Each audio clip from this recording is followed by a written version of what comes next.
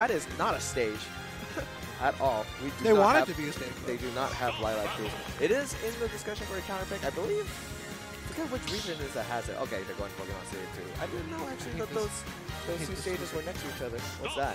It's a stupid back support thing. In my opinion, it just distracts from the whole thing. Yeah, but just don't talk about that in front of DX Racer. we obviously love these chairs when we're not complaining about them. Yes, yeah, I'm not. They're great chairs, but like in the grand scheme of things, they're just, it's like a throw. Yeah, and then we got BryamSoccerman and Animals. The straight up Animals right here. And you know what's also Animals? These Pokemon here. Gonna get started here. Fitting for Detective Pikachu, which is coming out here. We're still watching this speeder. Them fighting animals right there. Yeah, alrighty, I'm done with this chilling now. Let's get a match started here. Alrighty, these two just setting out, playing the neutral, trying to figure out what pokes they're trying to do. BryamSoccerman is especially really happy to try to get these sports matches. You gotta be careful about that though. It is one of the more damaging weapons. Just with it here and there, then the damage that might accumulate from that might be offset just by losing neutral that many times. Oh, but here we go, big opportunity here. Tries to wait it out, projected, maybe the air dodge in, but wasn't able to find anything. Good on him to go using the Shuriken to go ahead and find using it backing on Pichu. That's pretty good. Smart stuff. No, just using that to approach. Oh, and right. Recovery there. Little costly deal. Yeah, looks like Brian tried to go underneath the Liberty Stadium to just protect himself in case of a potential edge guard, but wasn't quite able to find it. Of course, that low profile from Pichu is going to come very much in handy when trying to deal with Greninja spacing those pairs. You've got to be extremely precise on that, and the timing on that is going to be very strict, which can open up potentially for parries as well. Try to go and chase with the Thunder, but not quite going to be able to find anything.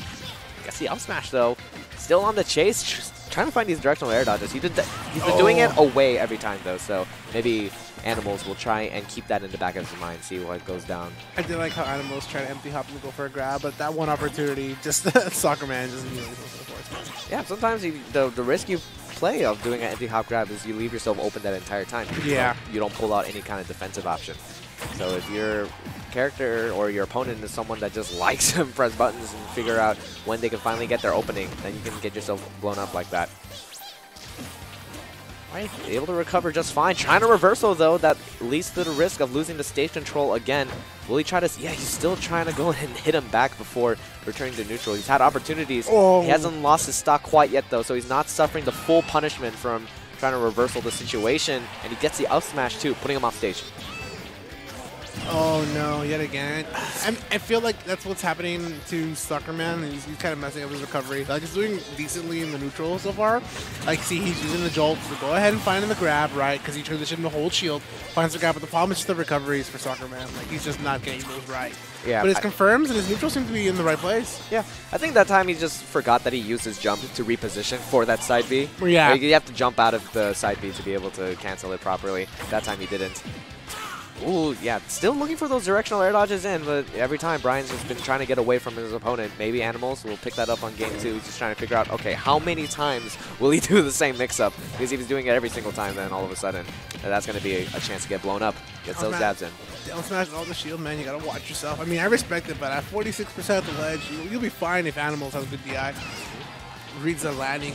There's the punish. Just using those shurikens to make sure that Soccerman stays on the right side of the stage. Oh, and there's the smash. Kind of caught him slipping up there. Might have been going for the back air, but nonetheless, a little too late. Yeah, cross country with that forward smash, we'll be able to kill a light character like Pichu very reliably. The Greninja going to go ahead and take out the first game. Who says that electric types are super effective against water? Looks like it's doing just fine here. Yeah.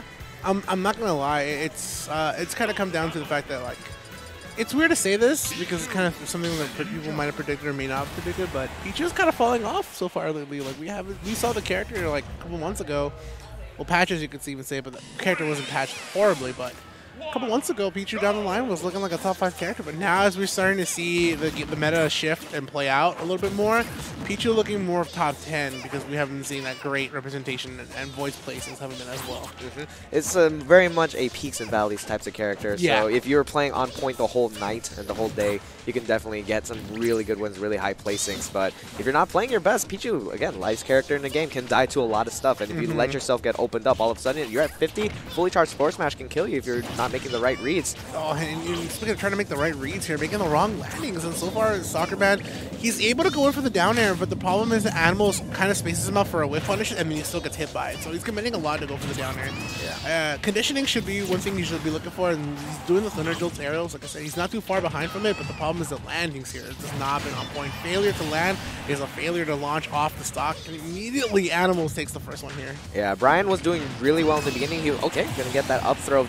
I think Animals is just not quite finding the right reaction, not expecting to get up thrown at that exact moment. If you're already getting sent in the up throw animation, you're probably dying already too late. You have to pretty much expect it preemptively, otherwise you just go straight up like you see Animals doing there.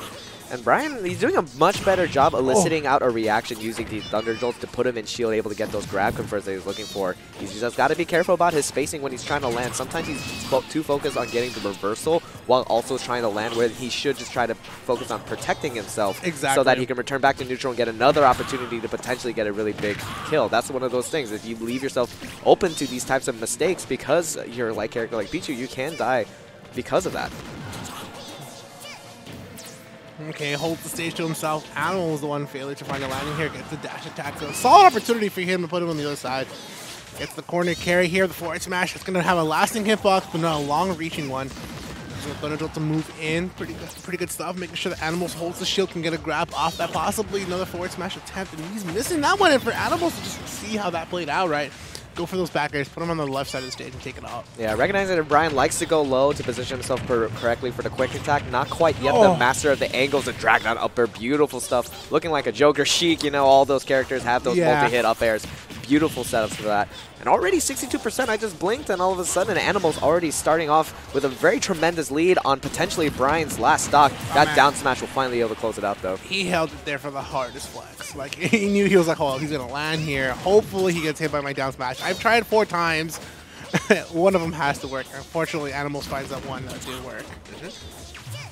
Oh, the sneak attack not quite going to be able to find it, though. Substitution not finding his mark today. No Naruto here today, and not quite going to be able to get the spike. Goes for a double Thunder, hoping that Animals might just be a sitting duck and just let himself get hit by another one. But he's slowly bringing it back, 67%. You see the DI is finally coming out for Animals. He's expecting it.